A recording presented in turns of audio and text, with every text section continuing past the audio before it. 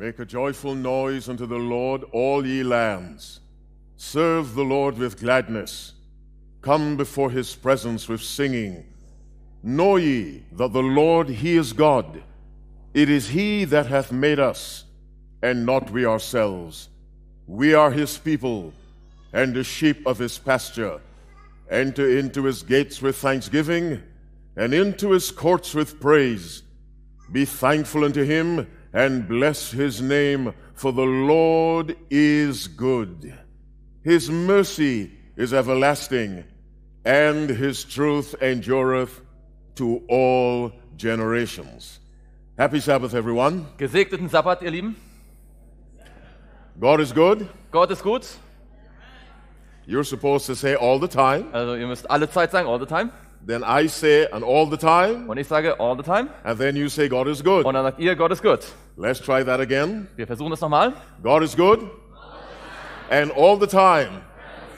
Yes, I'm happy Ganz to genau. see you. Ich freue mich so, euch sehen zu können. Thank you very much for coming to the house of God Danke, dass ihr zum Haus Gottes gekommen seid, to listen to his life-changing word. um das lebensverändernde Wort Gottes zu hören. It is an high honor, Es ist eine hohe Ehre, a holy privilege ein heiliges Vorrecht, to speak for God. für Gott zu sprechen. And as I stand before you Und während ich vor euch stehe and in his presence, und in seiner Gegenwart, my commitment to God ist meine Hingabe an Gott is to present thus saith the Lord. lediglich ein So spricht der Herr zu präsentieren. Prophets and Kings, page 626, paragraph 1.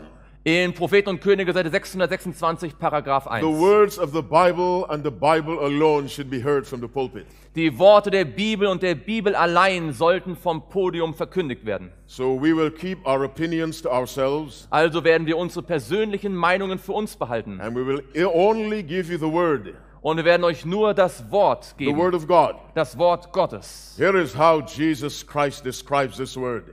Hier ist, wie Jesus Christus dieses Wort beschrieben hat. The words that I speak unto you, Die Worte, die ich zu euch rede, they are spirit and they are life. sind Geist und sie sind Leben. My words were not described that way. Meine Worte sind nicht so beschrieben worden. And so my determination So ist mein entschiedener is Entschluss, to give you God's words. Gottes Wort euch zu geben. Who is with us today? You are not a Seventh-day Adventist. Raise your hand. Wer von euch, der heute hier ist kein 7-Tags-Adventist. Darf ich eure Hand sehen?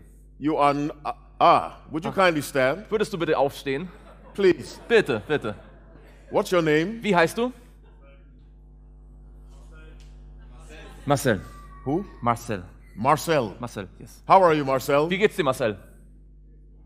Very good. He's doing well. Nice to see you. Wunderschön, dich zu sehen. Thank you very much for coming. Danke sehr, dass du gekommen bist. Who invited you? Wer hat dich eingeladen? What is her name? Wie heißt sie? Katharina. Who? Katharina. Katarina. Katharina.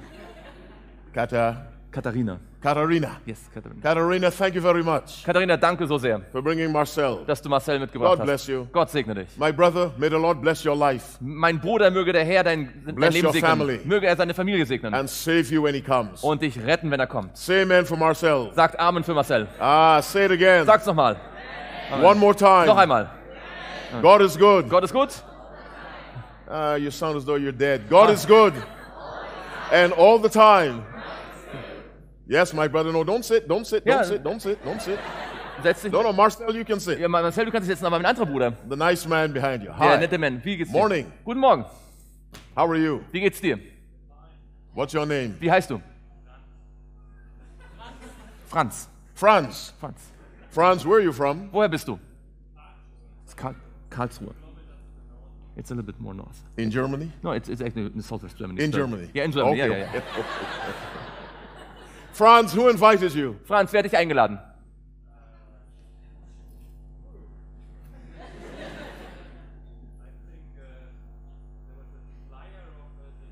Oh. Du bist der Flyer.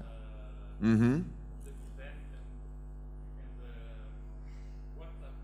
Mm-hmm. All right. Mm-hmm. Oh, are you an Adventist? No. But you attend the Adventist church? Well, it's okay. You can stand. Fine. Also, It's all wunderbar. right. It's okay. Auch wenn du in die Stand. Adventgemeinde schon gehst, noch kein Adventist bist, kannst du immer noch stehen. Sehr gut.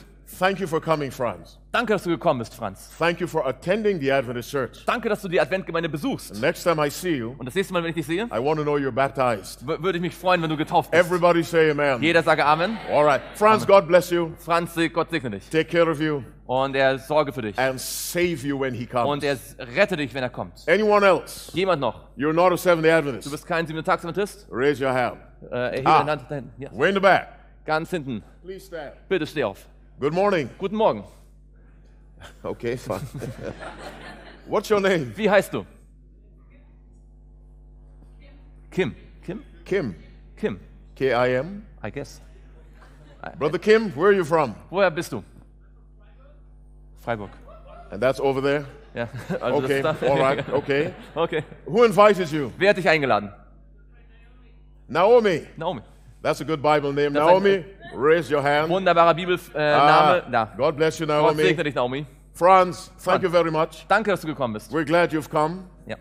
May the Lord bless you, Möge der Herr dich segnen provide your needs, und für deine Bedürfnisse and sorgen bless you so much und dich so sehr segnen, that you become a blessing to others. dass du ein Segen für andere wirst. Say amen for Franz. Sagt Amen für Franz. Say it again. Noch einmal. Come on, say Also noch einmal amen. richtig. One more time. Einmal noch. God is good, Gott. and all the time. All right. Okay. Anybody else? Noch jemand? You're not a Seventh-day Du bist Adventist? kein 7-Tags-Adventist. Der. Where? Da, hier. Hier ist hier. Oh, Ja. please stand. Bitte, steh auf. Nice, handsome man. Ein netter und gut aussehender junger Mann. He reminds me of myself. Er erinnert mich an mich selbst. What's your name? Wie heißt du? David. David. Oh, David. David. Ah, good Bible name, Ein Brother toller David. biblischer Name. Where are you from? Woher bist du? Oh, that's a bit more north, but still southwest Germany. Is that over there? Ja, kann Oh, this way. Okay, all right. Okay. David, who invited you? David, wer hat dich eingeladen? Oh, oh. Then you had to come. Dann musstest du also kommen. Nice to see you, David. Es ist so schön, dich zu sehen. May God bless you. Möge Gott dich segnen. May God grant you the desires of your heart. Möge er dir die Sehnsüchte deines Herzens geben. And may God save you and your entire family when he comes. Möge er dich und deine gesamte Familie retten, wenn er kommt. Say amen for David. Sagt Amen für David. Come on, say it Noch again. einmal. One more time. Einmal noch. God is good. All the time. How many of you love God? Can I Wer see von your euch hand? liebt Gott? Kann ich eure Hand sehen? How many of you really need translation? Can I see your Anybody else? Jemand noch? Oh, that man put two hands up. He really loves God. Also Thank jemand you. liebt wirklich Gott mit 2 Händen I nach oben. appreciate that. Das schätze ich wert. Anyone else? You're not a Noch Seventh-day jemand, der Adventist. kein 7-Tags-Adventist ist? Where? Da- Oh, please stand. Bitte steh auf. I have a lot of time this morning. Ich habe viel Zeit heute Morgen. And we're always happy to have guests. Und wir sind immer so froh, wenn wir Gäste haben. What's your name? Wie heißt du? Dennis. Dennis. It's not in the Bible, but it's a good name. Ist nicht in der Bibel, aber ist trotzdem ein schöner, guter Name. Dennis, where are you from? Woher bist du, Dennis? He's near Stuttgart. Near Stuttgart. Böblingen, ja, it's near Stuttgart. So somewhere in this area, Ja, not too far away. nicht zu weit entfernt, okay. Dennis, who invited you? Dennis, werde ich eingeladen. He was invited by the church. Oh, by the church. The Adventist Church here in Offenburg. Okay, all right. Well, we're glad you come. We are glad you've come. Wir sind so froh, dass du gekommen bist. That looks like a blue sweater you're wearing. Es sieht aus wie ein blaues Oberteil, was du trägst. Is it blue? Ist es blau? In the Bible, blue is the color of obedience. In der Bibel ist blau die Farbe des Gehorsams. Thank you for obeying God Danke, dass du Gott gehorchst and coming to his house. und dass du in sein Haus gekommen bist. May the Lord bless you Möge der Herr dich segnen and give you a beautiful wife. und dir eine wunderschöne Frau Say geben. amen for Sagt Amen. Dennis. Say it Sag's again. noch einmal. God bless you, my handsome brother. Gott segne dich, mein gut aussehender You may be Bruder. seated. Ja, du darfst dich setzen. Anybody else? Noch jemand? You're not a Seventh-day Du Adventist. bist kein 7-Tags-Adventist. Where? Da, Ah, please stand. bitte steh auf. We've left the best for the last. Also, das Beste zum Schluss. Good morning. Guten Morgen. How are you? Wie geht's dir? You what? Oh, you're Ja, good. Ja, fein. Ja. All right. Also, wunderbar. What's your name? Wie heißt du? Annalo. Analu. Annalo? Lo. Annalo. Analu. Annalo. Where are you from, Woher bist du? Analu? Freiburg. Freiburg Aus Southwestern City. in Germany. In Germany. All right. Could be in Romania. All right. Who invited you, Analu? Wer hat dich eingeladen? Annalo. Who's that? Oh, you did. Ja. What's your name? Wie heißt du? Eva is a good name. Eva. Das ist ein guter Name. God bless you. Gott segne dich. My lovely sister, thank you very much for coming. Meine liebe Schwester, danke, dass du gekommen bist. And wherever you live, Und wo immer du lebst, if there's an Adventist church, wenn es dort eine Adventgemeinde gibt, please visit, besuch sie. even without an invitation. Selbst wenn du keine Einladung bekommst. May God bless your life, Möge Gott dein Leben segnen provide your needs, und für deine Bedürfnisse sorgen protect you from your enemies. und dich vor deinen Feinden beschützen. Are you married? Bist du verheiratet? May the Lord grant you a husband who has money. Möge der Herr dir einen Ehemann geben, der Geld hat. Say amen for Hannelore.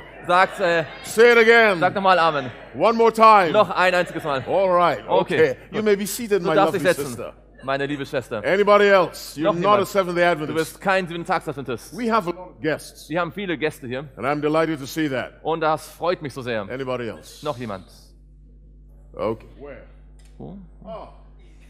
Morning. Guten Morgen. How are you? Wie geht's dir? Nice to see you. Schön, dich zu sehen. What's your name? Wie heißt du? Angela? Angela. Angela. Like Angela Merkel? Wie Angela Merkel? All right. Is that Angela or Angela? Angela. Angela. Angela. Ja. Where are you from? Woher bist du? Jetzt in der Nähe hier. Near here. Bis All right. Madrid, ja. Angela, who invited you? Wer hat dich eingeladen, Angela? All the friends of the church. Okay. Well, you have very good friends, Angela. Dann hast du sehr gute Freunde, Angela. God bless your life. Gott segne dein Leben. We are delighted you've come. Wir sind so froh, dass du gekommen bist. And may the Lord guide your steps day by day, Möge der Herr deine Schritte Tag für Tag führen. right into his kingdom. Und zwar direkt in sein Königreich Say hinein. amen for Angela. Sagt Amen für Angela. Say it again. Sag's noch einmal. God is good. And all the time. Ah, yes. My lovely sister, you may be seated. Meine liebe Schwester, du darfst dich setzen. Anybody else? You're not a Noch Seventh-day jemand, der Adventist? kein Taxadventist ist. Where? Da. Half of the congregation are visitors. Also die Hälfte der Gemeinde sind Gäste. Good morning. Guten Morgen. How are you? Wie geht's dir? You're fine. Ja. You look fine. Du siehst gut aus, hä? What's your name? Anna. Anna. Anna, ja. Anna. Anna. Anna. That's in the Bible. Das ist in der Bibel. Anna, where are you from? Woher bist du? Mannheim. Manheim. Yes. Where's that? That's a bit more north. North. Yeah, but Going towards the Black Sea? it's north of the Black Sea. Okay. Black Sea? Or the Blue Sea? All right. Anna, thanks for coming. Anna, danke, dass du gekommen bist. Who invited you? Wer hat dich eingeladen? Your friend? Dein Freund? Deine What's your Freundin? friend's name? Wie heißt sie? Lena? Lena. Serena. Selena. Serena. Ja. Like Serena Williams? So wie Serena Williams. All right, Serena. So, Serena. My lovely sister, thank you very much for coming. Danke, meine liebe Schwester, dass du gekommen God bist. bless you, Gott segne dich. guide you, Und er möge dich führen. and grant you peace in your heart Und möge dir Frieden im Herzen geben. until he comes to take you home. Bis er kommt, um dich nach Hause zu Say nehmen. amen. Sagt Amen. Say amen. Sagt Amen. Say it again. Noch einmal. God is good. All the time. How many of you love God? Can I Wer see von your euch hand? liebt Gott? Darf ich meine Hand Do sehen? you mean it? Meint ihr es wirklich? I like that brother back there. Ich mag diesen Bruder da hinten, er hebt beide He Hände. raised two hands. All right. Any other guests? Noch weitere Gäste?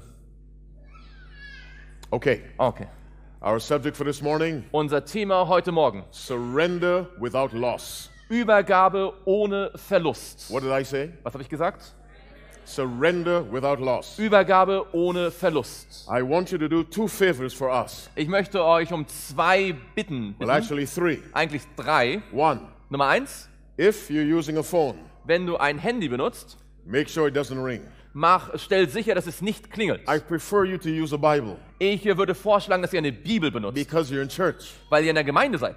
and the Bible does not ring. Und die Bibel wird nicht Are you klingeln. following me? Versteht ihr mich? The Bible has no WhatsApp. In der Bibel gibt es keinen WhatsApp. It has no Instagram. Die hat auch kein Instagram. There are no temptations when you open the Bible. Da gibt es keine weiteren Versuchungen, wenn du die Bibel But if öffnest. you use a phone Aber wenn du ein Handy benutzt and the sermon gets boring, und die Predigt langweilig wird, you may open your phone dann hast du vielleicht an deinem Handy and go to the internet Vielleicht das Internet, was du You aufmachst. cannot do that with the Bible. Das kann man mit der Bibel nicht machen. So wherever possible, use a Bible. Wo immer es möglich ist, benutze eine Bibel. But if you're using a phone, make Aber- sure it does not ring. Aber wenn du ein Handy benutzt, stelle sicher, dass es nicht klingelt. Favor number 2. Und Bitte Nummer 2. While we're speaking, Während wir reden, pray for us bete für uns. and say, Lord, Und put sage- your words in their mouths.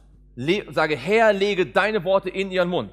This is based on Jeremiah chapter 1, verse 9, Das ist basierend auf Jeremia 1, Vers 9, which says, wo es heißt, Then the Lord put forth his hand and touched my mouth. und der Herr streckte seine Hand aus und rührte meinen Mund an. And the Lord said unto me, Und der Herr sprach zu mir, Behold, I have put my words in thy mouth. siehe, ich lege meine Worte in deinen Mund. As I live this very moment, Während ich jetzt gerade hier lebe, I want God to put his words in my mouth, möchte ich, dass Gott seine Worte in meinen Mund so legt, that what we say will be the word of God. sodass was wir sagen, das Wort Gottes sein wird. Favor number 3, Und Bitte Nummer 3, think, denkt, think.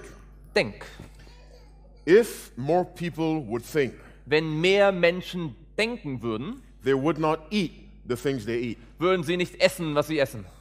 If more people would think, Wenn mehr Menschen wirklich denken würden, they would not drink the things they drink. würden sie nicht die Dinge trinken, die sie trinken. If more people would think, Wenn mehr Menschen denken würden, they would not date the people they date. würden sie nicht mit denen Menschen ein Date haben, die sie jetzt treffen. Think. Denke. Isaiah 1:18.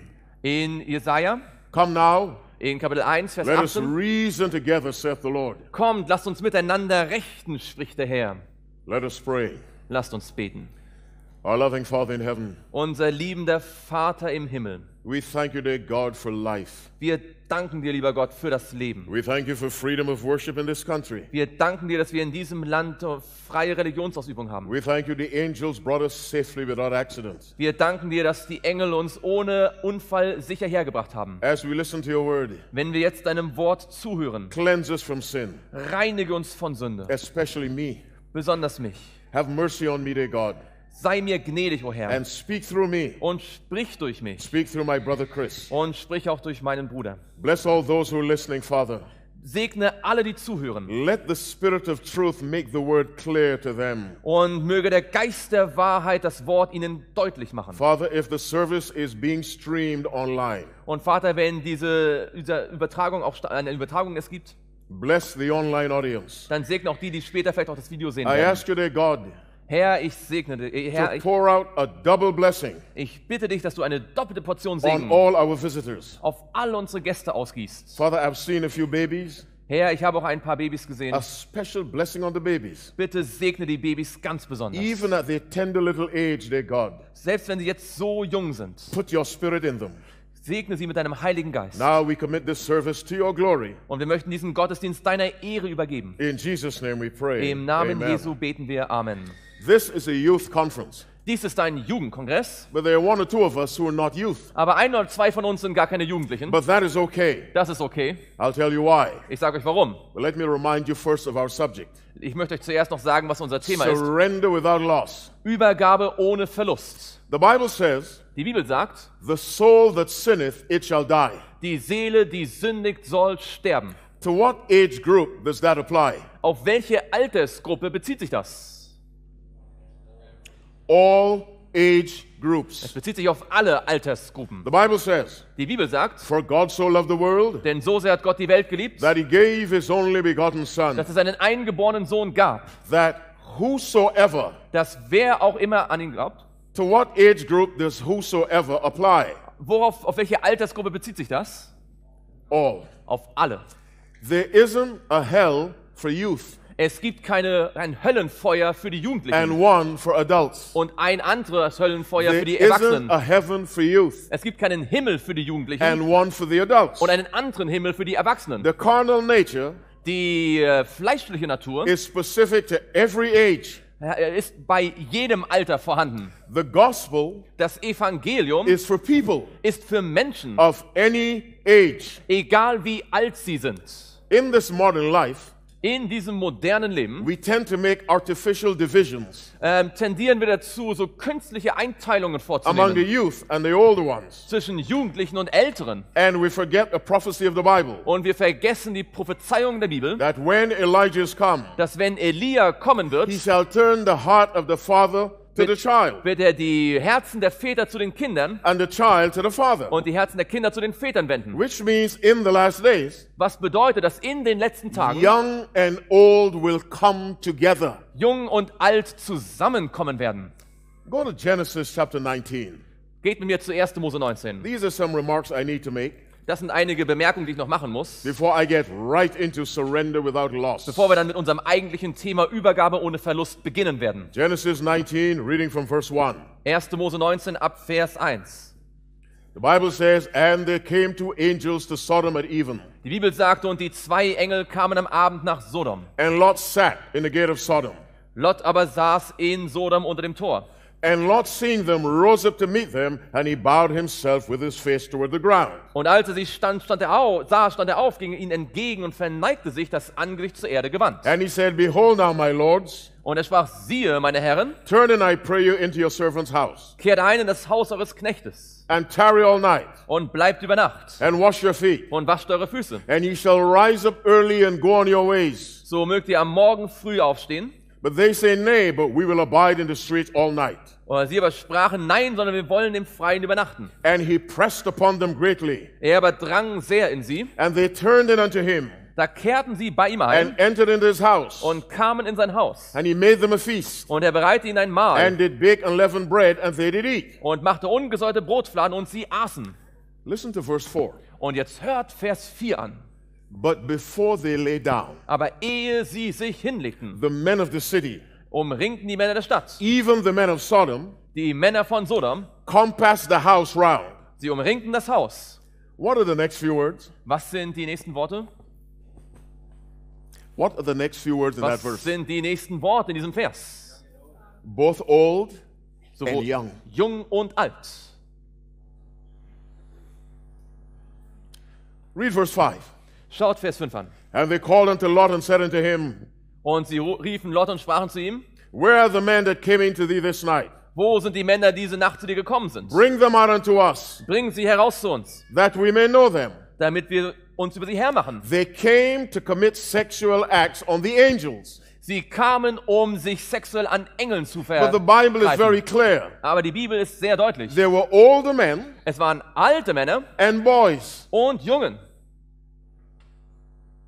Why am I saying that? Warum sage ich das? Sin has no age limits. Sünde hat keine Altersgrenze. When the woman taken in adultery Wer als die Frau beim Ehebruch ertappt worden ist was brought to Christ, und zu Christus gebracht wurde, and Christ wrote the sins of the accusers on the ground, und als Jesus die Sünden der Ankläger auf den Boden schrieb, the Bible says, and they being convicted by their own conscience, sagt die Bibel, dass sie überzeugt gewesen sind, überführt von ihrem Gewissen, went out one by one, sie alle hinausgingen, einer nach dem anderen. beginning at the eldest, Mit den Ältesten fing es an, even unto the last or the least. bis zu den Jüngsten. The old Die Alten and the young und die Jungen. came to stone that woman. Sie alle kamen, um diese Frau zu I'm trying steinigen. to get across to you. Ich möchte euch deutlich machen, Sin is not an age-restricted reality. Sünde ist nicht eine Realität, die auf Altersgruppen beschränkt Young ist. and old are sinners. Junge und Alte sind Sünder. And young and old need the grace of God. Und Junge und Alte brauchen die Gnade Gottes. But having said that, Aber das sagt der Himmel. young and old think differently. Who said that? Young and old. No, who said this? No, I said having said that. Also, während ich das gesagt habe, Young and old tend to think differently. Junge und Alte denken unterschiedlich. Before I go any further, Bevor ich weitergehe, let me pray again. lasst mich nochmal beten. Father in heaven, Lieber Vater im Himmel, as I step into the heart of the message, während ich jetzt in das eigentliche Thema hineingehe, possess Chris's mind and mine. bitte sei mit unserem Denken. In Jesus' name, Im Namen Jesu. amen. Amen. What is it young people are concerned about? Woran denken junge Menschen? Your future, Die Zukunft, your education, deine Bildung and a good spouse. und ein guter Ehepartner. Nothing wrong with any of that. An diesen Dingen ist nichts verkehrt. Even though the Bible says, Obwohl die Bibel sagt, as it was in the days of Noah, so wie in den Tagen Noahs, they did eat, they drank, they married wives, they were given in marriage. sie haben gegessen, getrunken, sie haben geheiratet und wurden verheiratet. Same thing in the days of Lot. Dasselbe in der Zeit von Lot. And they were all lost. Und sie sind alle verloren gewesen. There's nothing wrong Es gibt nichts Verkehrtes daran, with thinking of your future, an die Zukunft zu denken, thinking of your education, an deine Bildung zu denken and the possibility of a spouse, und an die Möglichkeit, verheiratet zu if sein, it's God's will. wenn es Gottes Wille ist. Let's learn something about God. Lasst uns etwas über Gott lernen. Isaiah 46, reading from verse 9. In Jesaja 46 ab Vers 9. Isaiah is called the gospel prophet. Jesaja wird der He Evangeliumsprophet speaks genannt. so much about Jesus. Er redet so viel von Jesus. Isaiah 46, reading from verse 9. Jesaja 46 ab Vers 9. Are you there? Habt ihr es gefunden? Remember the days of old. Ich verkündige euch, gedenkt an das Frühere, I am God, von der Urzeit her, dass ich Gott bin and there's none other. und keiner sonst. I am God, Ein Gott, and there's no other beside me. dem keiner zu vergleichen ist. Declaring the end from the beginning, Ich verkündige von Anfang an das Ende and from ancient times the things that are not yet done. und von der Vorzeit her, was noch nicht geschehen ist. God says, Gott sagt, I can declare the end from the beginning, ich kann das Ende schon am Anfang sagen and no one else can do that. und niemand anders kann das That's tun. why the verse says, I am God, and there's none other. Deswegen sagt er, ich bin Gott, es gibt keinen I am anderen. God, there's none like me. Keiner ist mir zu vergleichen, sagt er. In what sense is there none like me? In welchem Sinn gibt es keinen anderen I wie ihn? alone can declare the absolute end to the absolute beginning. Er sagt, ich allein kann vom ersten Anfang das absolute Ende schon sagen. There is a God who loves you. Es gibt einen Gott, der dich liebt. He can look down the highway of your life, Er sieht bereits die gesamte Straße deines Lebens and he sees the hardships, und er sieht die the Schwierigkeiten, difficulties that you will encounter. die vielen Probleme, denen du begegnen wirst. He knows the traps you ought to avoid, Er sieht all die Schlingen, denen du ausweichen musst. because he can see where you and I cannot see. Denn er sieht schon das, was du und ich nicht sehen können. At the earthly level, Auf einem irdischen Level parents can see können Eltern sehen, what children cannot see. was Kinder noch nicht sehen können. Your parent can see Deine Eltern können sehen, if you continue in this love relationship, wenn du weiter in dieser Liebesbeziehung you weitermachst, will suffer. wirst du leiden. You cannot see it Du kannst das noch nicht sehen, because you do not have the years of experience of your parents. denn dir fehlen die Jahre der Erfahrung, die deine Eltern haben. But they see it as clear as day. Aber sie sehen es so klar wie den Tag. Your teacher can see it. Dein Lehrer kann sehen, If you continue with this lazy attitude, wenn du weiter so faul bist, you will fail. wirst du scheitern. At an earthly level, Auf einem irdischen some Level human beings, können einige Menschen based on experience, aufgrund ihrer Erfahrung they can see schon sehen, an end to a beginning was ein bestimmter Anfang für ein Resultat haben in a wird. very restricted sense. Zumindest in einem beschränkten Sinne. But God Aber Gott, can see from way back er kann von ganz weit until hinten all the way in the future. bis ganz in die Zukunft sehen. Now, I asked you earlier, Ich bitte euch, what is it that young people are concerned about? was haben so junge Menschen in ihrem Kopf? And I said, your future. Ich habe gesagt, eure Zukunft. And I saw some heads nodding. Und ich habe gesehen, einige haben genickt. There is a God Es gibt einen who Gott, can manage your future der deine Zukunft more managen kann. effectively than you can. Viel effektiver als du es Because he kannst. sees the end from the beginning. Denn er sieht schon am Anfang das Ende. At your stage in life, In deinem as a young Lebensstadium, person, als junge Person, you're trying to establish yourself versuchst du dich selbst zu as finden. someone who can think independently. Jemand, der selbst denken kann. And that's necessary. Und das ist notwendig. You're trying to show your parents, Du willst deinen Eltern zeigen, I can make decisions, ich kann Entscheidungen fällen, despite the fact that your brain is not yet fully developed. obwohl dein Gehirn vielleicht noch nicht völlig entwickelt ist. There's a reason why insurance for teenage drivers Es gibt einen Grund, warum Versicherung für junge Fahrer is so much higher than for adult drivers. so viel höher ist als für erwachsenere The teenage brain Autofahrer. is unable Ein jugendliches Gehirn to properly judge risk. ist noch nicht ganz fähig, wirklich Risiko richtig That einzuschätzen. is not a sin. Das ist keine Sünde. It is just the process of development. Es ist nur dieser Prozess der Entwicklung. The neuroscientists tell us Die Neurowissenschaftler sagen uns, the brain isn't fully developed das Gehirn ist nicht vollständig entwickelt. until somewhere between the middle 20s, maybe 24 to 27. Erst wenn es ungefähr, wenn man 25 bis 27 Jahre ist. And here you are at 17, 18, and 19 Ihr seid jetzt 17, 18, with 19 an undeveloped brain und habt noch ein unterentwickeltes Gehirn trying to make major decisions. und versucht schon entscheidende, große Entscheidungen zu A fällen. boy Ein Junge at 15 mit 15, who cannot make sound judgments der noch nicht völlig richtig urteilen kann, is physiologically capable ist physiologisch in der Lage, of fathering a child, ein Kind zu zeugen. but can't think. Aber er kann noch nicht denken. Am I talking to myself? Rede ich zu mir selbst. Are you listening? Hört ihr mir zu? Let me say it again. Ich möchte es nochmal A sagen. 15-year-old boy Ein 15-jähriger Junge can physically father a child, kann körperlich ein Kind zeugen, but has no idea what he just did. aber hat keine Idee, was er gerade getan hat. And I don't mean what he just did physically, I mean sociologically and morally and spiritually. Also ich meine natürlich soziologisch, also gesellschaftlich und moralisch und so weiter. Young men, young women, Liebe junge Männer, junge we Frauen, need a higher mind wir brauchen ein höheres to Denken, direct us, das uns führen to kann, guide us, das uns leiten kann, so that our progress along this path of life, sodass unser Fortschritt auf diesem Lebensweg, as we pursue a future, während wir auf die Zukunft zugehen, we do it under the guidance of someone dass wir es unter der Führung von jemandem who tun, knows the end from the beginning. der bereits das Ende von Anfang an And that kennt. person is God. Und diese Person ist Gott. That person is Jesus Christ. Diese Person ist Jesus Christus. According to Psalm 90, In Psalm 90, verse 2, in Vers 2, the Bible says of Jesus Christ, sagt die Bibel von Jesus Christus, even from everlasting to everlasting,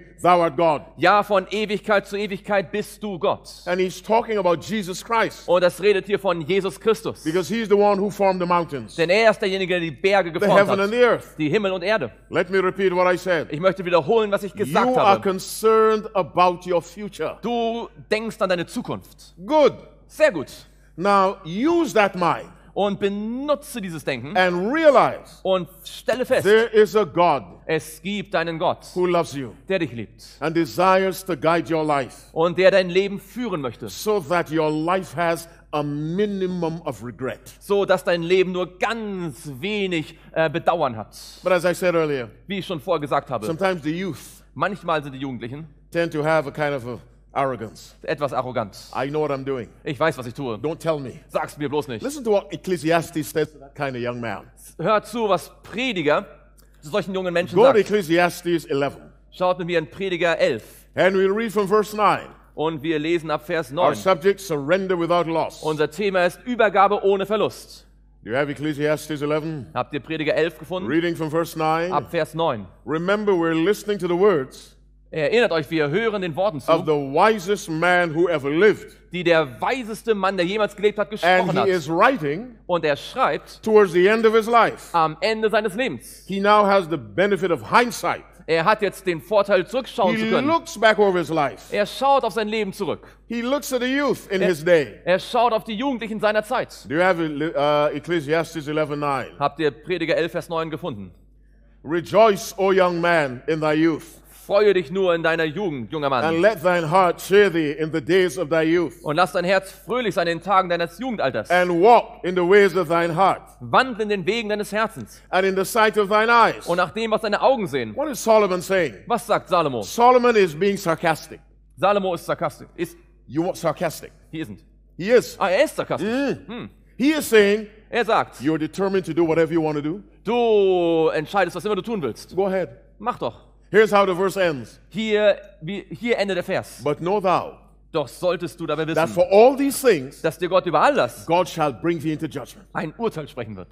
I say again, Solomon is being sarcastic. Ich sage, Salomo ist sarkastisch. You want to defy your parents? Go ahead. Du möchtest deinen Eltern widerstehen? Mach doch. You want to skip school every other day? Go ahead. Du möchtest ständig die Schule schwänzen? Mach's doch. You want to fight the police? Go ahead. Du möchtest gegen die Polizei kämpfen? Mach's You doch. want to fight every symbol of authority? Go ahead, says Solomon. Du möchtest gegen jede Autorität ankämpfen? Mach's doch. But one day, Aber eines Tages you have to answer to God. musst du vor Gott dich verantworten. Then we come to chapter 12, Dann kommen wir zu Kapitel 12, verse 1. Vers 1. Remember now thy Creator Und gedenke an deinen Schöpfer in the days days of thy youth. in den Tagen deiner Jugend. Because if you do that, Denn wenn du das tust, you won't follow the ways of your own heart in verse 9. wirst du nicht mehr den Wegen deines eigenen Herzens folgen Or the ways of your own eyes in verse 9. oder den Wegen deines eigenen Augen. You will be led by the principles of God. Du wirst dann von den Prinzipien Gottes geleitet werden. You are concerned about your future. Du machst dir Gedanken um deine Zukunft. And you should. Und das solltest du tun. What am I saying to you? Was versuche ich euch zu sagen? Surrender your future to God, Übergebe deine Zukunft Gott. and you will suffer no loss. Und du wirst keinen Verlust erleiden. Surrender your future to God, Übergebe deine Zukunft and Gott. you will suffer Und no loss. wirst keinen Verlust erleiden. What else are we concerned about? Worum drehen sich unsere Gedanken noch? We're concerned about education, Wir wollen Bildung haben. and that's fine. Das ist so toll. Ellen White writes in a very real sense, Ellen White sagt in einem sehr realen Sinne, the science of education and the science of salvation are one. sind die Wissenschaft der Bildung und die Wissenschaft der Erlösung eins. So you are in university, Wenn du in der Universität bist studying und du studierst math, Mathematik, physiology, Physiologie, mechanics, Mechanik, astrophysics, Astrophysik, theology. Theologie, You're studying hard. du studierst, strengst dich an. Here's what the Bible has to say to you. Die Bibel sagt dir Folgendes. Proverbs 1, verse 7. In Sprüche 1, Vers 7.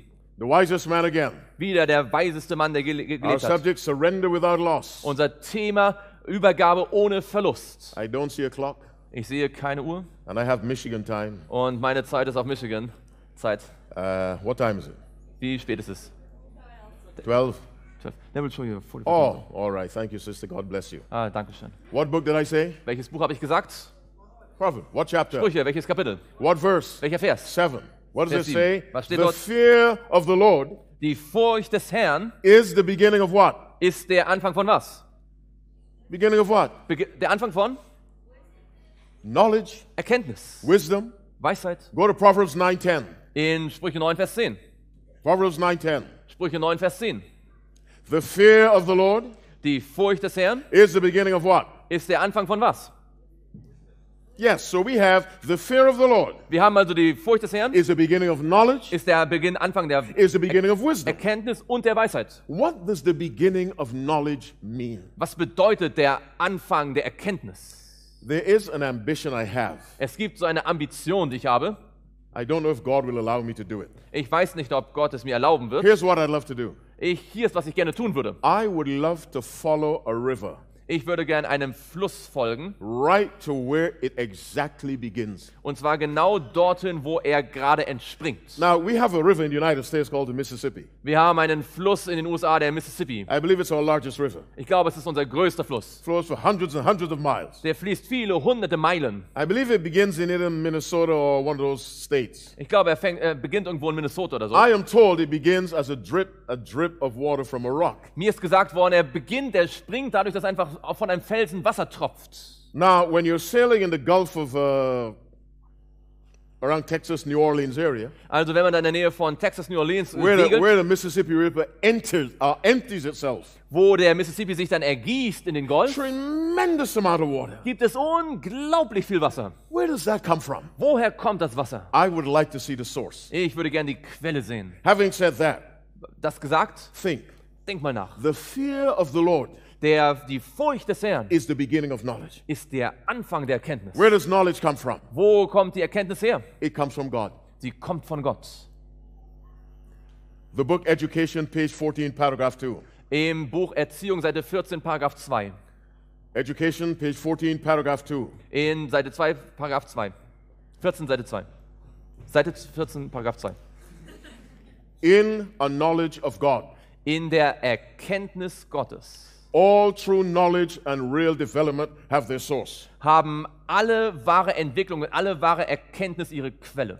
Wherever we turn, Wo immer wir uns hinwenden, in the physical, the mental, or the spiritual realm, in der körperlichen, mentalen und auch der geistlichen Welt, in whatever we behold, in was immer wir auch uns anschauen, apart from the blight of sin, abgesehen von der Sünde, this knowledge is revealed. ist dieses Erkenntnis offenbart. Whatever line of investigation we pursue, Was immer wir auch untersuchen, with a sincere purpose to arrive at truth. wenn wir ein aufrichtiges Verlangen danach haben, Wahrheit zu erkennen, Now, don't look at the children, listen to us. schaut nicht auf die Kinder, hört uns zu.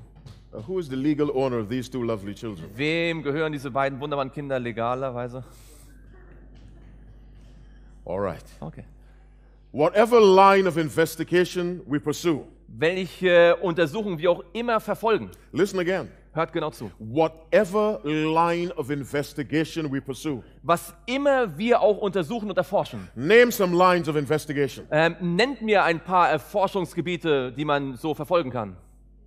History, Zum Beispiel Geschichte, biology, Biologie, physics, Physik, chemistry, Chemie, statistics, Statistik, mathematics, Mathematik, French, Französisch, German, Deutsch, astrophysics, Astrophysik, biology, Biologie, anatomy, Anatomie.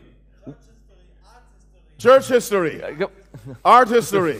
Also Kirchengeschichte und Whatever line of investigation was immer wir studieren, we pursue was immer wir dort with a erforschen, sincere purpose to arrive at truth. wenn wir aufrichtig Wahrheit verstehen wollen, Now listen carefully. jetzt hört genau zu, We are brought in touch werden wir in Verbindung gebracht with the unseen, mighty intelligence mit den unsichtbaren, mächtigen that is Intelligenz, working in and through all. die in und durch alles wirkt. The mind of man Das Denken des Menschen is brought in communion with the mind of God. ist in Verbindung gebracht The worden finite with the infinite. mit dem Denken Gottes, das Unendliche mit dem Endlichen. The effect of such communion Das Resultat solch einer Gemeinschaft on body, mind, and soul is beyond estimate. auf den Körper, das Denken und die Seele kann nicht unterschätzt werden. What is the author saying? Was sagt uns Ellen White? All branches of legitimate knowledge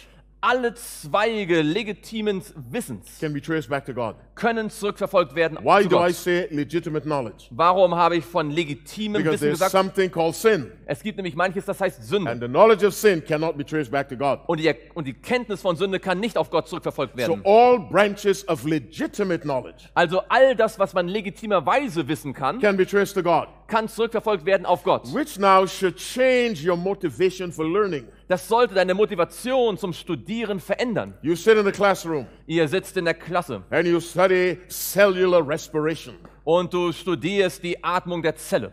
and you ask yourself, Und du fragst dich, where is the fingerprint of God? wo ist hier der Fingerabdruck Gottes? You study geography, Du studierst vielleicht Geografie. you study astronomy, Du studierst Astronomie. and you ask yourself, Und du fragst dich, where is the fingerprint of God? wo ist der Fingerabdruck Gottes? Because you're studying with the awareness Denn du studierst ja mit dem that the Bewusstsein, fear of the Lord dass die Furcht des Herrn is the beginning of knowledge. der Anfang der Erkenntnis ist. You're concerned about your education, Du machst dir Gedanken um deine Bildung. and that's fine. Das ist gut. But understand Aber that verstehe, whatever subject you're studying, dass was immer du studierst, the source of that knowledge is your Savior. immer die Quelle hat, dass es eigentlich von deinem Erlöser herkommt. Listen to these words. Hört euch diese Worte an.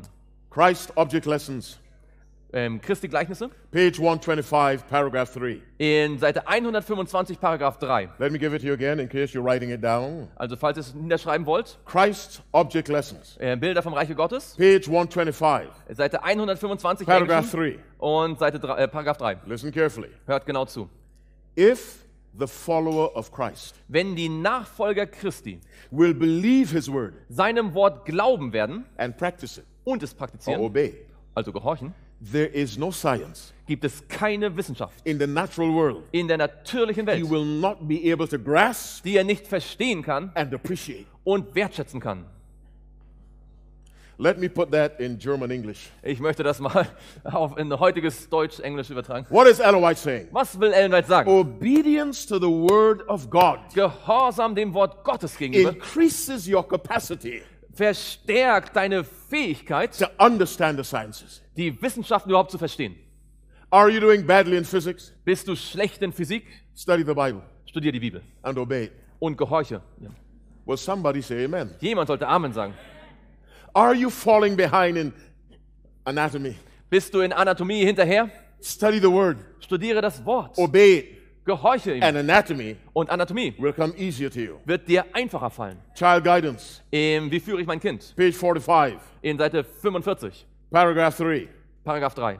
The whole natural world Die gesamte natürliche Welt is designed to be an interpreter of the things of God. wurde gemacht, um die Dinge Gottes auszulegen. What is the natural world? Was ist die natürliche Welt? The plants, Die Pflanzen, the insects, die Insekten, human beings. Menschen. The natural world, we're told. Die natürliche Welt, The sagt die. whole natural world Die gesamte natürliche is Welt designed, wurde geschaffen. meaning it was deliberately arranged Sie wurde also ganz bewusst so gemacht, to tell us about the things of God. um uns von den Dingen Gottes zu In the erzählen. same book, Child Guidance, Im selben Buch, Wie führe ich mein Kind? page 46, Seite 46, paragraph 3, in Paragraph she 3, writes these words. sagt sie diese Worte. In the natural world, In der natürlichen Welt God has placed in the hands of the children of men hat Gott in die Hände der Kinder der Menschen the key to unlock the treasure house of His Word. den Schlüssel gegeben, um sein Wort zu öffnen. The unseen is illustrated by the seen. Das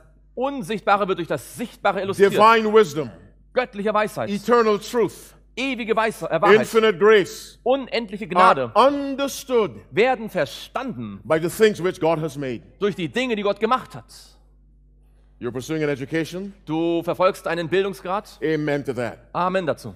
But do it with the consciousness Aber tu es mit dem Bewusstsein, that the subject I am studying dass das Thema, das Fach, das ich studiere, originated from God. von Gott kommt.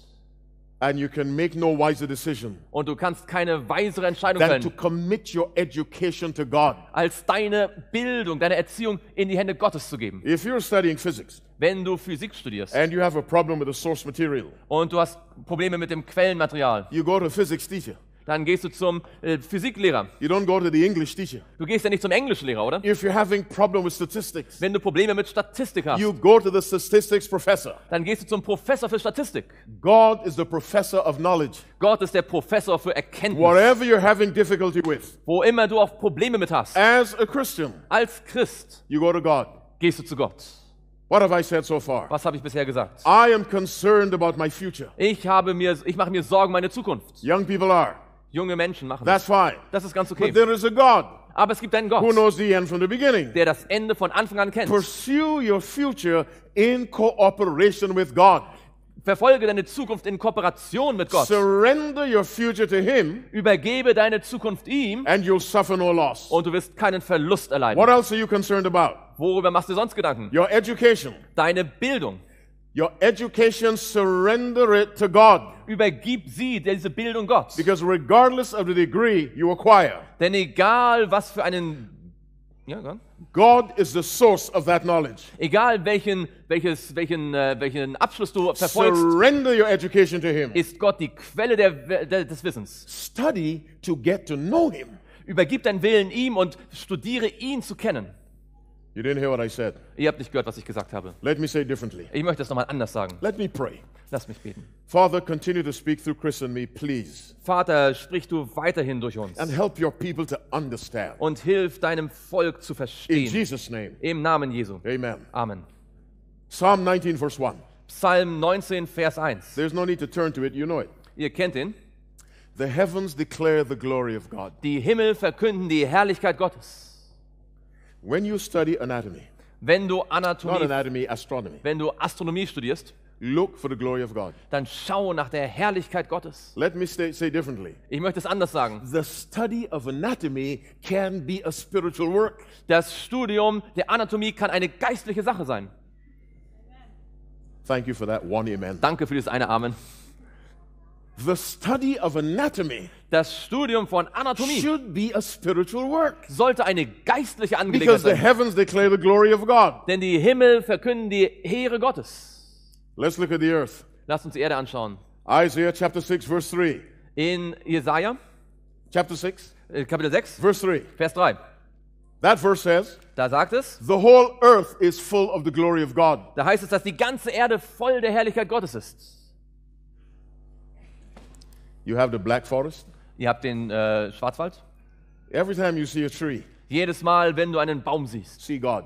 dann siehst du Gott. Not because God lives in a tree, Nicht, weil Gott im Baum lebt, but no tree can live apart from God. aber kein Baum kann leben ohne Gott. Because all forms of life Denn alle originate with God. Formen des Lebens kommen ja von Gott. If God is the originator of life, wenn Gott der Urheber des Lebens ist, every subject connected to life ist jedes Thema, das mit dem Leben goes back zusammenhängt, to God. geht zurück zu Gott. Whether it's biology, Egal ob es Biologie biochemistry, oder Biochemie molecular biology, oder molekulare Biologie ist. pathology, Pathologie, anatomy, Anatomie. you name it, any form of knowledge connected with life Egal was es ist, jede Form der Erkenntnis, die mit dem Leben goes zusammenhängt, back to God sie geht zurück zu Gott. because He's the life. Denn er ist das Leben. You're concerned about your education, Du machst dir Gedanken um deine Bildung, surrender it to God, übergib sie Gott. and you will succeed not only in this life, Und du wirst nicht nur in diesem Leben Erfolg haben, but your education will take you into the life to come. aber deine Bildung wird dich in das zukünftige Leben bringen. You're concerned about your future, Du machst dir Sorgen um deine Zukunft, surrender it to God. übergib Gott. You'll suffer no loss Und du wirst keinen Verlust because erleiden, God knows the end from the beginning. denn er kennt das Ende von Anfang You're an. concerned about your education, Du machst dir Gedanken um deine Bildung, surrender it to God. übergib sie Gott. Make your education a search for God. Mach aus deiner Bildung eine Suche nach Gott Surrender it to His glory, und übergib sie zu seiner Ehre. and you will suffer no loss. Und du wirst keinen Verlust erleiden. What else did we say we're concerned about? Was machen wir uns noch so Gedanken? A spouse. Ein Ehepartner. Please get God involved. Bitte lasst Gott mitreden. Let me say it again. Ich möchte es nochmal sagen. Please get God involved. Bitte lasst Gott mitreden. Let's go to 1 Samuel 16. Lasst uns zu 1. Samuel 16 gehen. 1 Samuel 16. 1. Samuel 16. Remember, God sent Samuel to anoint a king to replace Saul. Ihr erinnert euch, dass Gott den Samuel sendet, um einen neuen König zu salben, um Saul zu ersetzen. When Samuel saw the first boy, Eliab, Als Samuel den ersten Jungen Eliab sah, Samuel said, "The Lord's anointed is before him." da hat Samuel gesagt, das ist der Gesalbte des Herrn. And God told Samuel, Und Gott hat Samuel gesagt, "Do not look at his face. schaue nicht auf sein Aussehen, Don't look at his height." schaue nicht auf seinen hohen Wuchs. What is God saying? Was sagt Gott? But God explains. Also Gott erklärt das. God said, "Man looketh on the outward appearance. Denn er sagt, denn der Mensch sieht auf das, was vor Augen ist. Manicured fingernails Und angemalte Fingernägel are not an expression of character. sind nicht ein Ausdruck von Charakter. Expensive shoes Und teure Schuhe is no proof. ist kein Beweis, The person is walking in the path of righteousness. dass diese Person auf dem Weg der Gerechtigkeit wandelt. You need someone Du brauchst jemanden, who ignores the shoes der die Schuhe ignoriert and can look into the heart of the und person. in das Herz der Person hineinschauen kann. There's a saying I have. Es gibt einen Spruch, den ich habe. It goes like this. Er geht ungefähr so. Marriage reveals Die Ehe offenbart, what courtship conceals. was die Freundschaftszeit zuvor, die Verliebtheit verborgen hat. Is that all those words to say that? Ja. Okay, all right. Okay. Well, let me say it again. Sorry, Brother Chris. Marriage reveals Ehe offenbart, what courtship conceals. was die Verliebtheit verborgen hat. You see, many years ago, I worked for a medical school Vor vielen Jahren habe ich für eine medizinische Schule gearbeitet, as an academic advisor. als ein akademischer Berater. And once a year, Einmal im Jahr applicants would come from all over the country kamen so Anmeldungen aus dem ganzen Land, because that medical school is one of the best in the United States. denn diese medizinische Schule ist eine der besten in den USA. University of Michigan Medical School. Das ist die medizinische Abteilung der Universität von Michigan. And the applicants would come dressed in business suits. Und die sich beworben haben, die Bewerber kamen in Businesskleidung. The ladies didn't come in short dresses Die Frauen kamen nicht in kurzen Röcken, because they want to make the right impression. weil sie wollten den richtigen Eindruck machen. So the knees covered, So waren die Knie bedeckt. this part of the anatomy covered. Auch hier dieser Teil der Anatomie bedeckt. The men didn't come with a hat turned around Die Männer kamen nicht mit einer Mütze, die umgedreht and the war, pants over here. und die Jeans irgendwo hier unten. They didn't come in green suits Sie kamen nicht in grünen and Anzügen yellow shirts und gelben T-Shirts and pink socks. und pinken Socken. They came in black suits, Sie kamen in schwarzen blue Anzügen suits, und blauen Anzügen gray suits. und grauen Anzügen. That's how they came So kamen sie, to be interviewed. um ein Interview zu haben. After they were admitted Als sie dann angenommen wurden and you saw them attending class, und man sie gesehen hat, wie sie im Unterricht you said, saßen, wait a minute, hat man gesagt, hey, Moment mal, is this the guy who was in the suit? war das derjenige, der im Anzug war? And when they have a difference with the professor, Und wenn sie einen Unterschied mit dem Professor haben oh, the words that can come out of their mouths. und die Worte, die sie dann sagen können, dem But Professor, you never saw that aber das hat man nicht gesehen, at the point of interview. als sie sich beworben haben. When people interview for jobs, Wenn Menschen sich um einen Job bewerben, they come dressed. kommen sie gut They angezogen. want to make the right external impression. Möchten sie äußerlich den richtigen Eindruck erwecken. The same thing happens in dating. Dasselbe passiert, wenn man mit jemandem ein Date hat. I can't tell you how many people I've met Ich kann euch nicht sagen, wie viele Menschen ich getroffen habe, who were shocked after they got married. die schockiert waren, nachdem sie Could geheiratet not waren. believe this was the person I dated. Die konnten nicht glauben, dass das die Person war, mit der sie This mal is a ausgegangen different waren. man. Das ist ein anderer Mann. This must be his twin brother. Das muss It sein- cannot be the same man. Zwillingsbruder sein, das kann Or nicht the derselbe same sein. woman. Oder dieselbe Frau. You need someone Man braucht who jemanden, can look into the heart. der in das Herz hineinschauen kann. Go to Revelation chapter 2. Schaut mit mir in Offenbarung Our 2. subject, surrender without loss. Unser Thema ist Übergabe ohne Verlust. Revelation chapter 2. In Offenbarung 2. This is the message to the church in Thyatira. Das ist an die Gemeinde Thyatira geschrieben. You have Revelation 2. Habt ihr Offenbarung 2? We read verse 23. Wir lesen Vers 23. And I will kill her children with death. Und ihre Kinder will ich mit dem Tod schlagen. And the churches shall know that I am he which searches the reins and the hearts. Und alle Gemeinden werden erkennen, dass ich es bin, der Nieren und Herzen God erforscht. says, I search, Gott sagt, ich I erforsche, examine ich examiniere the inner part. das Innere. John chapter 2, In Johannes 2, verse 25. in Vers 25. Speaking of Jesus Christ. Da redet es von Jesus Christus. And all of you in dating situations, please mark this verse. Und wenn ihr jetzt gerade mit jemandem im Dates habt, dann bemerkt diesen Vers. It may save you a lifetime of suffering. Und das kann dir ein Leben voller Leiden ersparen. And needed not that any should testify of man. Und weil er es nicht nötig hatte, dass jemand von den Menschen Zeugnis gab. For he knew Denn er wusste what was in man. selbst, was im Menschen war. The Bible says Jesus knows what's in the heart of that man you're dating. Die Bibel sagt, Jesus weiß, was in dem Herzen desjenigen ist, Or that woman you're dating. mit dem du gerade ausgehst. You don't. Du weißt es nicht. No, you're smart.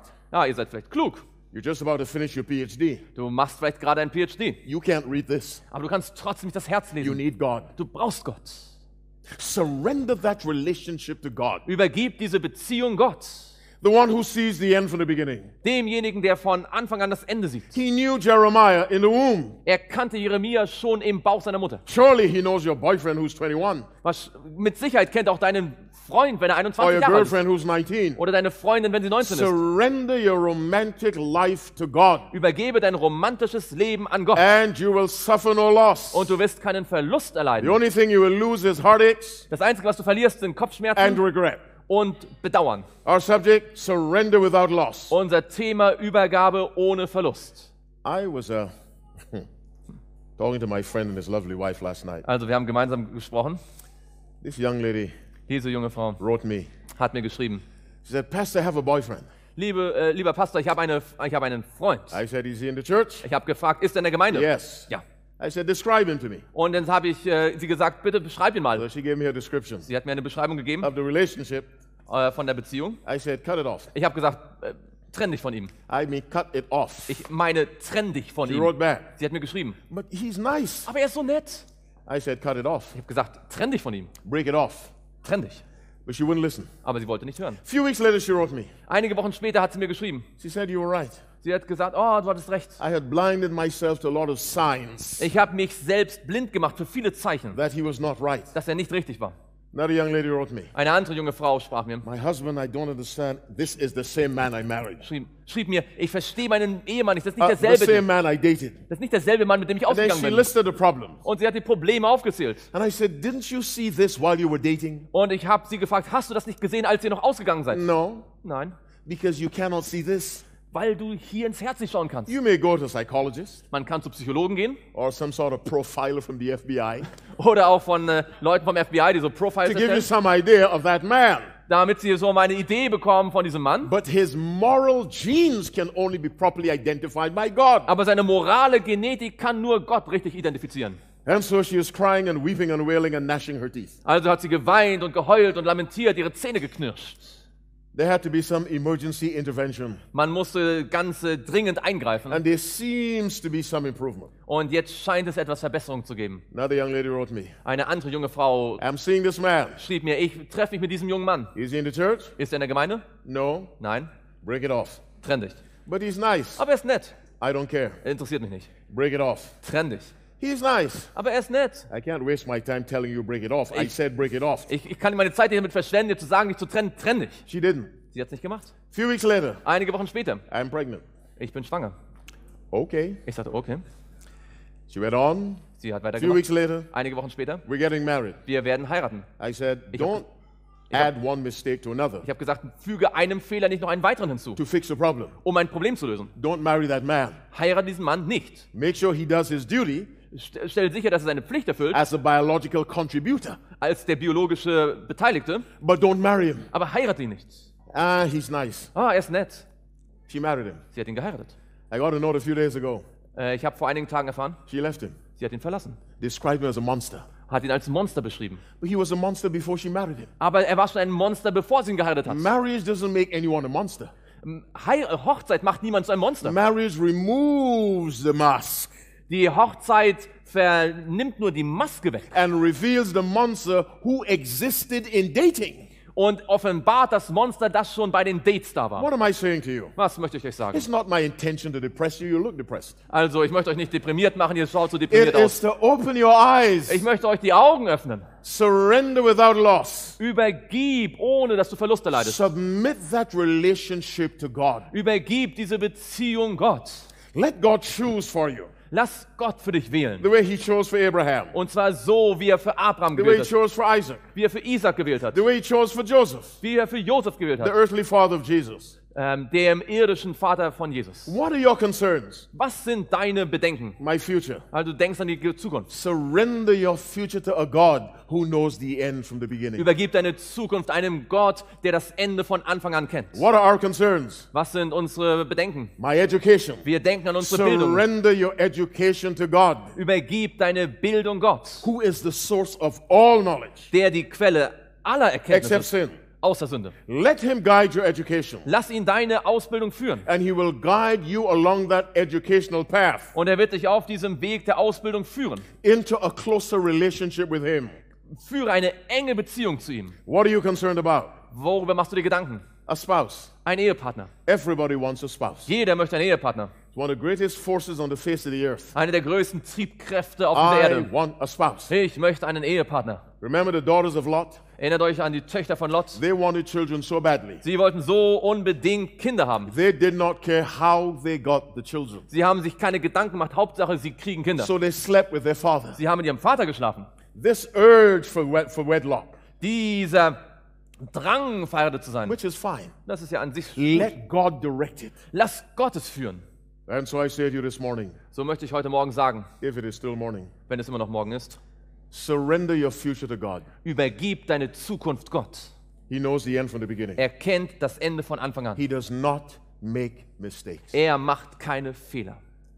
Surrender your education to God. Übergib deine Bildung Gott. He knows everything. Er weiß alles. And He has placed in knowledge Und er hat in die Erkenntnis indications of His presence Hinweise auf seine Gegenwart and gebracht His character und seines Charakters and His love. und seiner Liebe. Surrender your education to God. Übergib deine Ausbildung Gott. You're concerned about having a family. Du möchtest gerne eine Familie haben? Surrender your romantic life to God. Übergib dein romantisches Leben Gott. Let God direct you. Lass Gott dich führen. Seek guidance from His Word. Und nimm Ratschläge von deinem Wort an. Read messages to young people. Und lies den Ruf an die Jugend. Read letters to young lovers. Und lies die Briefe an junge Liebende. Listen to your godly parents. Höre auf deine gottesfürchtigen Eltern. Even if they're not godly, Selbst wenn sie nicht gottesfürchtig they're sind, still your parents. sind sie immer noch deine Eltern. And they know you. Und sie kennen dich. And they care about you. Und sie sorgen sich um dich. Surrender without loss. Übergib und du wirst keinen Verlust erleiden.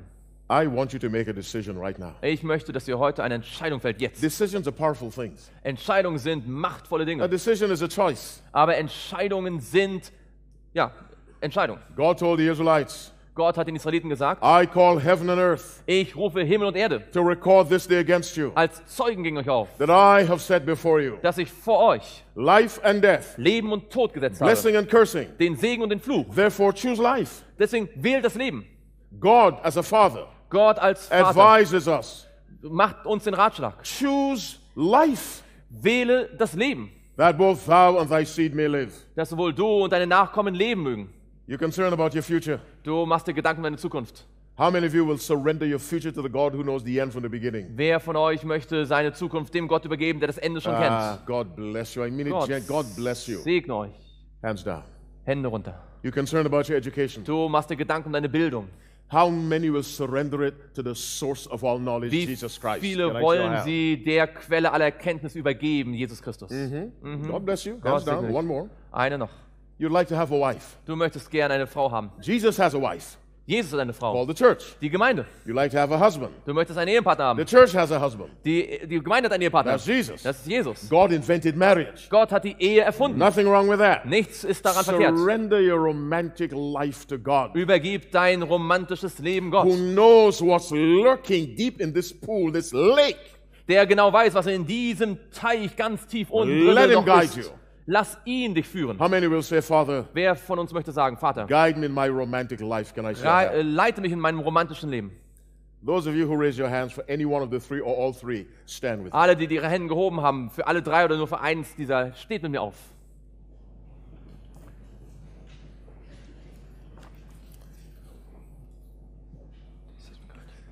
This is very serious. Das ist sehr ernst. We have some cards we'll pass out. Wir haben einige Karten, die ausgeteilt werden. I want you to indicate on that card Ich möchte, dass ihr auf diesen Karten angebt, the decision that applies to you. dass ihr die Entscheidung ankreuzt, die euch If there's trifft. something that's not on the card Wenn es etwas gibt, was nicht auf der Karte steht, that you'd like to commit to God, was du aber trotzdem Gott übergeben möchtest, write it. schreib es auf. God spoke the commandments once. Gott hat die Gebote einmal gesprochen, He wrote them twice. er hat sie zweimal God is a writing God. geschrieben, er ist ein So schreibender if Gott. there's a commitment not on the card, Wenn es also eine Entscheidung gibt, die auf der Karte nicht steht, you may want to be rebaptized. du möchtest vielleicht wieder getauft I don't werden. think it's on the card. Ich weiß nicht, ob das auf der Karte Right. ist. Schreib es. Whatever it is, Was immer es ist. look at the card. Schau dir die Karte an. If there's a commitment that applies to you, Wenn die Entscheidung auf dich angewandt werden Mark kann, kreuze sie an. put the information at the bottom Und schreib unten die Informationen auf, so you can be contacted. so dass man dich kontaktieren kann. God will bless your life. Gott wird dein Leben segnen. Before we write anything on the cards, let's pray. Lass uns beten, bevor wir etwas aufschreiben. Our loving Father in heaven, Unser liebender Vater im Himmel, thank you for your word.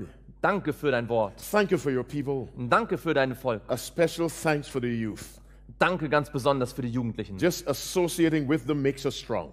Allein mit ihnen zusammen zu sein, macht uns stark. Father, the devil knows Vater, der Teufel weiß, that just as the Bible says, dass genau so, wie die Bibel es sagt, remember now thy Creator in the days of thy youth, gedenke an deinen Schöpfer in den Tagen deiner Jugend. Satan wants them to remember him in the days of their youth. Möchte Satan, dass sie an ihn denken in den Tagen ihrer Jugend. But Father, let them exercise divine common sense Aber, lieber Vater, lass sie göttlichen, gesunden Menschenverstand and benutzen surrender their lives und ihr Leben übergeben. to the person who died for them Und zwar der Person, die für sie gestorben ist. and not to the one trying to kill them. Und nicht ihr Leben dem zu übergeben, der sie töten möchte. Father in heaven, Vater im Himmel, look down on these young men, these young women, schau hinab auf diese jungen Männer und jungen Frauen. on all of us, dear God, Auf alle von uns. but particularly the youth. Aber ganz besonders die Jugendlichen. Prick their hearts, Father, Und bitte erreiche ihre Herzen and remind them und erinnere sie, that you love them dass du sie liebst and you desire for them und dass du ein Verlangen hast, a future without regret, dass sie eine Zukunft ohne Bedauern haben. a future so blessed Eine Zukunft, die so that gesegnet the ist, blessings continue into the other life. dass das Segen noch bis in die Ewigkeit weitergeht. Father, as they mark these cards now, Vater, während sie jetzt hier diese Karten ankreuzen let werden, them mark under the conviction of the Spirit of God. lass sie ankreuzen unter dem Wirken des Heiligen Geistes. I offer this prayer from my heart in Jesus' name. Das bete ich von meinem Herzen im Namen Jesu Christi. I want you to mark those cards. Ich möchte, dass ihr jetzt diese Karten Stay standing ankreuzt. quietly. Ihr könnt ruhig stehen bleiben.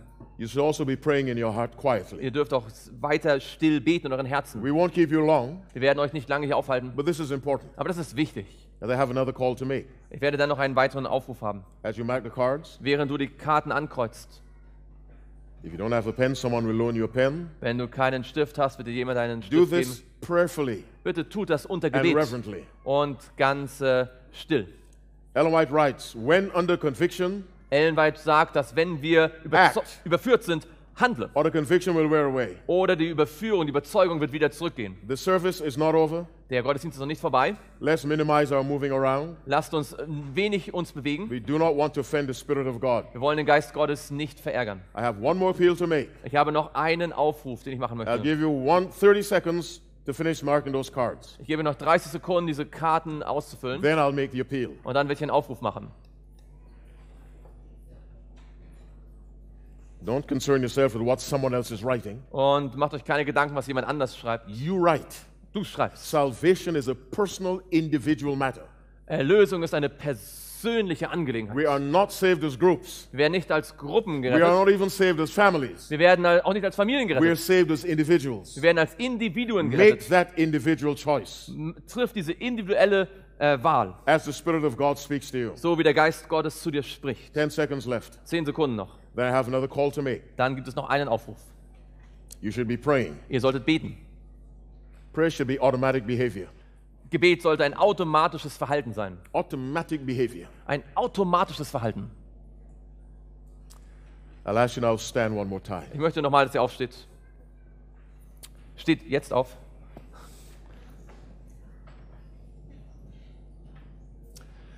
Listen very carefully. Hört mir genau zu. There is someone listening to us, Jemand hört uns jetzt zu. a young man, Junger Mann, who needs seriously to recommit his life to God. der wirklich ganz ernsthaft sein Leben You are Gott headed in the übergeben wrong möchte. direction. Du bist auf dem falschen Weg. If you continue in this direction, Wenn du auf diesem Weg bleibst, you may find yourself unable to come back. wirst du dich irgendwann vielleicht unfähig There finden, is zurückzukommen. a young man Es gibt einen jungen Mann hier, listening to me. der mir zuhört, You need to recommit your life to God. der sein Leben Gott ganz neu weihen muss. If that applies to you, Wenn das auf dich zutrifft, come. komm. I said young man. Ich sage ein junger I Mann. did not say young lady. Ich habe nicht junge Frau gesagt. Young man. Junger Mann. If it applies to you, Wenn das auf dich zutrifft, come. komm. There's a young man Es gibt einen jungen Mann, who needs to recommit his life to God der sein Leben Gott neu geben muss, before he goes too far. bevor er zu weit geht. Come. Komm. Just come. Komm. Come right up front. Komm direkt hier nach vorne. Don't be afraid. Habe keine Angst. Angels will walk with you. Engel werden mit dir gehen. Come. Someone else come. Jemand noch, komm. There's another young man einen who anderen needs jungen to recommit his life to God before he goes too far. Der sein Leben Gott neu geben muss, bevor er zu weit gegangen Young ist. man, come. Junger Mann, komm. Or older man. Oder auch älterer Mann. I'm talking to men. Ich spreche zu den Männern. Come. Komm. Some other young man. Gibt es noch einen jungen Mann? You need to recommit your life to God Du musst dein Leben neu Gott geben, before you go too far. bevor du zu weit gegangen bist. Come. Komm. While I'm waiting for that other man, Während ich auf diesen anderen Mann warte. there's a young lady Es gibt eine junge Frau, who is in danger of drifting so far from God, die in der Gefahr steht, so weit von Gott she may find wegzudriften, it hard to come back. dass sie es irgendwann schwer findet, Young zurückzukommen. sister, Junge Schwester, you know who you are. du weißt, wer du bist. You need to recommit your life to God. Du musst dein Leben Gott neu weihen. Come. Komm, My brother, come. mein Bruder, komm. Come right here. Komm direkt hierher. There's a young lady Es gibt eine junge Schwester, who needs to say, enough is enough. die sagen muss, ey, jetzt ist es genug. Let me go back to my God. Ich möchte zurück zu meinem Gott kommen. Come. Komm, Just come. Don't look around. Come. komm, schau dich nicht um, komm I einfach. need to recommit my life to God Ich muss mein Leben Gott übergeben, before I fall into a deep pit of regret. bevor ich in ein ganz tiefes Komm. Loch falle und dann sehr viel das bedauern werde. Someone else, come. Kommt, I don't know who you are. ich kenne euch nicht. God knows, Gott kennt euch and you know. und ihr wisst es. And the Spirit of God is touching you right now. Und der Geist Gottes berührt dich jetzt gerade. Yield to that and come. Bitte, gib dem nach, komm. A young man Ein junger Mann, who needs to recommit the life to God. ein junger Mann, der sein Leben Gott neu weihen muss. Come. Komm. A lady, Eine Schwester, young or old. jung oder alt. The tendency of your life has been to drift from God. Die Tendenz deines Lebens ist es gewesen, von Gott wegzukommen. Come. Komm, Just leave your seat and come. verlass deinen Satz und komm einfach nach It vorne. has been on your mind. Es war schon an deinem Denken. Here's the opportunity. Hier ist die Gelegenheit. I give you 60 seconds. Ich gebe euch noch 60 Now Sekunden. let you go. Dann werdet ihr alle gehen können. Young man, come. Junger Mann, komm. Young lady, come. Junge Schwester, komm. We'll pray. Wir werden beten. When that publican went to the temple, als der Zöllner zum Tempel kam. He said, God, be merciful to me, a sinner. Er sagte, Gott, sei mir Sünder gnädig. In that act, In diesem because he was genuine, Moment, weil er es ernst Jesus meinte, Christ said he was hat justified, Jesus gesagt, war er gerechtfertigt. made right with God. Er war mit Gott wieder im Reinen. Come, 45 seconds. Komm, 45 Sekunden. Now, I want the names of those who came. Also ich würde gerne von euch dann die Namen Because haben, even when I go back to the United States, sodass wenn ich zurück in die I'll Vereinigten Staaten continue to gehe, pray for you. werde ich weiter für euch beten. I want the names of those who just came for this special appeal. Ich möchte von allen, die zu diesem speziellen Aufruf nach vorne gekommen sind, Get die their Namen names for me, haben. please. Somebody Bitte. move quickly. Dann nehmt die Namen bitte auf. I want their names. Ich möchte die Namen haben. And I'm not joking. Und da mache ich keinen I Scherz mit. will be praying for you. Ich werde für euch beten. 30 seconds. 30 Sekunden. Man, Ein junger Mann, woman, eine Frau, come back to Jesus. kommt zurück zu Jesus. There are two lions in the Bible. Es gibt in der Bibel 2 Löwen. Jesus is the lion of the tribe of Judah. Jesus ist der Löwe aus dem Stamm Juda. And he said, the Son of Man is come to seek and to save. Und er sagt, der Sohn des Menschen ist gekommen, um zu suchen und zu finden. God bless you, sister. Gott segne dich. There's another lion in the Bible. Es gibt einen anderen Löwen. Your adversary, the devil, Euer Feind, der Teufel, like a roaring lion, wie ein brüllender Löwe, walketh about, der umhergeht, seeking whom he may devour. der danach sucht, Menschen zu The lion of zerstören. the tribe of Judah Der Löwe aus dem Stamm Juda, is seeking to save you. der sucht, um zu retten. Satan, the lion, Satan, der Löwe, is seeking to destroy you. geht umher, um zu verschlingen. Which one catches you is up to you. Welcher dich fangen kann, das hängt von dir ab. Have we gotten the names? Haben wir die Namen schon? Get the names. Nehmt die Namen bitte auf. God bless you. Gott God segne bless dich. you. Gott segne God dich. bless you. Gott segne dich. Get the names. Anybody else? I Noch know jemand? the 60 seconds passed. Ich weiß, die 60 Sekunden sind vorbei. I'm about to pray. Ich werde jetzt gleich beten.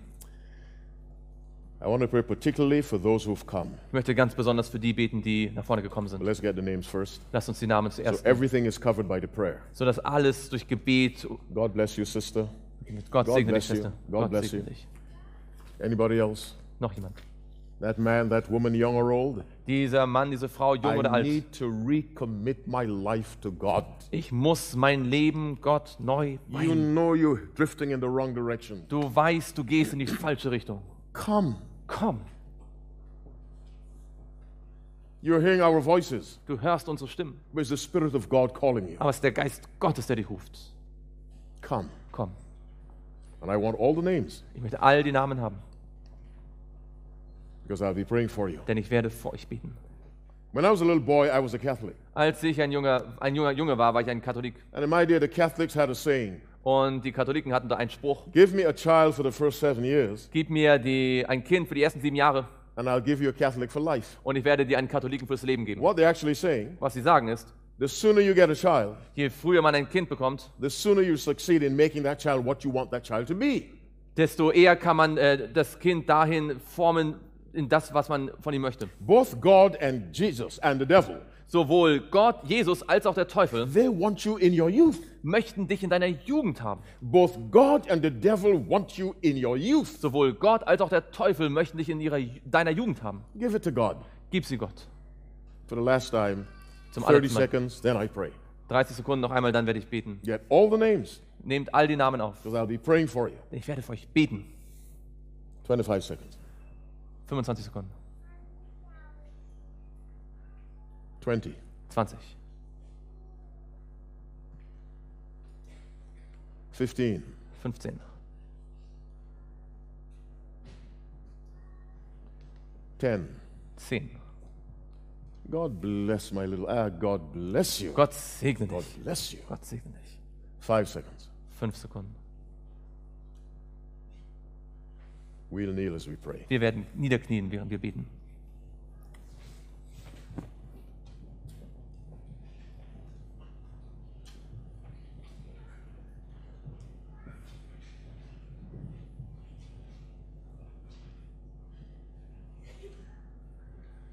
Our Father in heaven, Unser Vater im Himmel, we come to you on bended knee wir kommen zu dir auf unseren Knien, to thank you for the conviction of your word.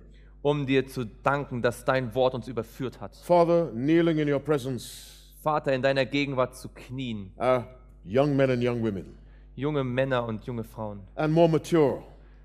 und auch einige, die älter sind. But I present first the youth. Aber ich möchte zuallererst die Jugendlichen dir präsentieren. Vater, At their stage in life, in ihrem Lebensstadium they are so concerned with establishing themselves in this life sind sie so damit beschäftigt, sich in diesem Leben zu etablieren, that they run the risk of paying no attention to the life to come. dass sie das Risiko eingehen, auf das zukünftige Leben nicht zu achten. And Jesus says, what's the point Und Jesus fragt, was bringt das, in gaining all that this life has wenn man all das gewinnt, was dieses Leben and then hat, going to hell? und dann das Höllenfeuer erlebt? Father, I'm asking you in the name of Jesus Christ. Vater, ich bitte dich im Namen Jesu, Get through to them, dear God, dring durch zu ihnen, that with all their planning, dass mit all ihren Plänen they must think of the life to come. sie an das zukünftige Leben denken. Father, Vater, we've made commitments today. wir haben heute Entscheidungen gefällt, Surrender our future to you. unsere Zukunft dir zu übergeben, Surrender our education to you. unsere Bildung dir zu geben Surrender our aspirations for family life to you, und auch unsere Hoffnungen auf ein Familienleben dir zu übergeben, so that you may direct our lives in totality. so dass du im Ganzen unser Leben führen kannst. Now, Father, some have come forward, Herr Jesus, einige sind nach vorne gekommen. knowing they needed to recommit their lives to Sie you. wissen, sie müssen dir ihr Leben neu übergeben. Father, you said Vater, du hast gesagt, in 2 Peter chapter 3, verse 9, in 2. Petrus Kapitel 3, Vers 9, the Lord is not slack concerning his promise, dass der Herr die Verzögerung nicht, die Verheißung nicht herauszögert, as some men count slackness, wie einiges für eine Verzögerung halten. but is long suffering to usward, Aber er ist geduldig not willing that any should perish, und nicht willig, dass irgendjemand verloren geht, but that all should come to repentance. sondern dass alle Raum zur Buße haben. It is not your will that any of these young people be lost, Es ist nicht dein Wille, dass irgendjemand von den jungen Leuten hier verloren but you geht. cannot force them. Aber du kannst sie nicht So zwingen. let the Spirit encourage them, dear God. Lass den Heiligen Geist sie ermutigen. Let them leave this place understanding Lass sie diesen Ort verlassen mit dem that the Verständnis, safest life to live dass das sicherste Leben, das man leben kann, is a life in which every area is led by God. ein Leben ist, in dem jeder Bereich des Lebens von dir geführt wird. Those who've come back to you, Father, Die zu dir zurückgekommen sind. grant to them a portion of your Spirit right where they kneel. Gib ihnen eine Portion des Heiligen Geistes jetzt dort, wo sie knien. Strengthen them, Father. Stärke sie, Vater. Sustain them, Erhalte sie. because the devil will try to change their minds. Denn der Teufel wird versuchen, ihre Gedanken zu ändern. But keep them, dear God. Aber bewahre sie Grant them determination of mind und gib ihnen einen Entschluss in that no power on earth ihr Denken, dass keine Kraft der Erde will turn them around. sie wieder umwenden kann. Bless all of us who made commitments, dear God. Segne uns alle, die wir Entscheidungen gefällt Bring haben. us back for the other two services in the afternoon. Und bring uns heute Nachmittag wieder zusammen. We thank you Wir danken dir, that by surrendering, dass durch die we Übergabe suffer no loss. wir keinen Verlust erleiden. Bless our guests. Segne unsere Gäste Save us when you come. und rette uns, wenn du In kommst. Jesus' name. Im Namen Jesu. Let all God's people say, Lass das ganze Volk Gottes sagen. Amen Amen and amen. und Amen.